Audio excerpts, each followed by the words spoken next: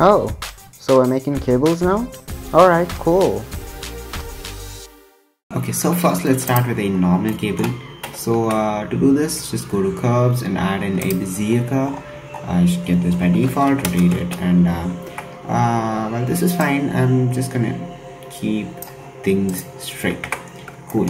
Now all you have to do is, we know that you can just go in here into the curve settings, go into geometry, and change the bevel amount to make the cable look thicker, right? But now let's make a twisted cable because they look extra complex and extra nice. Alright, so once you've added this curve, I'm gonna maybe move my cursor away from it and add in another curve which is gonna be a circle. Probably scale this guy down, and I'm gonna go into edit mode and duplicate this guy to a couple times. So what we're basically gonna do is we're gonna be using this circle to act as the bevel object. So that means that the size of this circle determines the thickness of our Bezier curve, and also the number of circles determines the number of wires which are twisted. If you don't understand that, you will understand it in a minute. So we're just going to select all the vertices here in edit mode. Make sure you're in edit mode. Duplicate this and move it like here, and duplicate this again, move it here. So this is what I came up with. I have like 1 2 3 4 5 6 7 wires, and I'm gonna use these 7 wires to kind of twist my Bezier curve. So since they're all one single object, they should look like this in object mode, which looks great. Now where's my Bezier curve?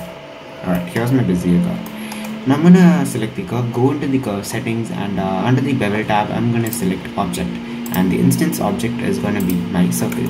And tada, you can see that whatever shape I have here for the circle just came there in the curve in the form of cylinders. If I go into edit mode and change one of these, you can see that they're kind of linked. So if I change this, it changes over here.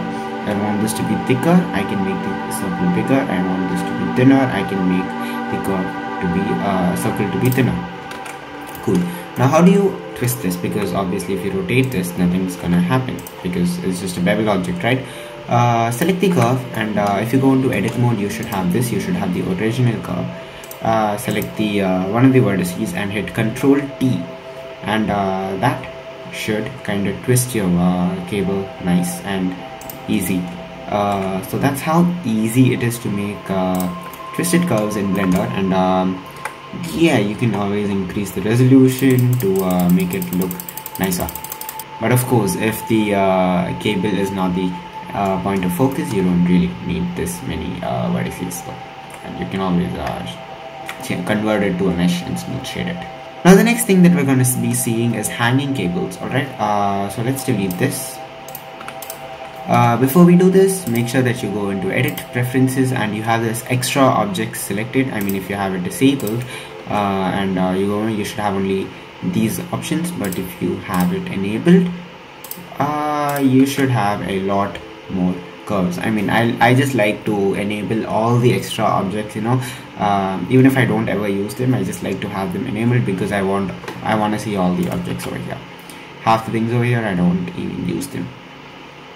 So let's go into an empty, and let's add in an empty, and let's duplicate this empty. Alright, so these two empties, it doesn't have to be an empty, it can be any object. So these two empties are going to be the points from where our wire will be hanging. So I'm going to select both of these, and I'm going to hit Shift A, and if I go into curve, you should have something known as knots. Knots are basically things that connect 2 points, right? So I'm going to select this option called catenating. If you select that, you can see that both these empties get connected. And if you open this options, you can see that there's something called A, and by changing the A value, you will be able to control how much the wire hangs. And of course, it's pretty easy for you to give this wire thickness, or you can use the object or circle to create this a lot of cables and go into edit mode and hit select a vertex, Control T. You will have to use proportional editing for this. Hit Control T and you can just kind of twist your wire all nice and smooth, and this will look very realistic if you're going for a nice sci-fi scene.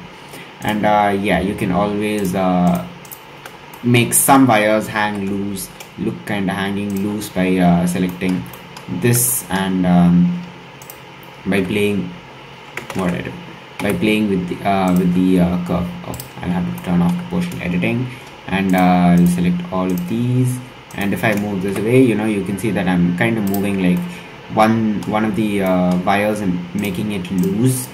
So this is a pretty cool thing to know. There are some people who actually manually make these curves, make these cables. They add like 6 different Bezier curves and make them aligned like this. You don't have to do that. There's a lot better way to do that. So that's it for this video. If you like this video, please give this video a thumbs up, and let me know your thoughts in the comment section below. And if you like my content, if you want to support me to making more good content like this, please consider giving my channel a subscribe, as that would really help me grow. And yeah, I will see you in another video. Bye.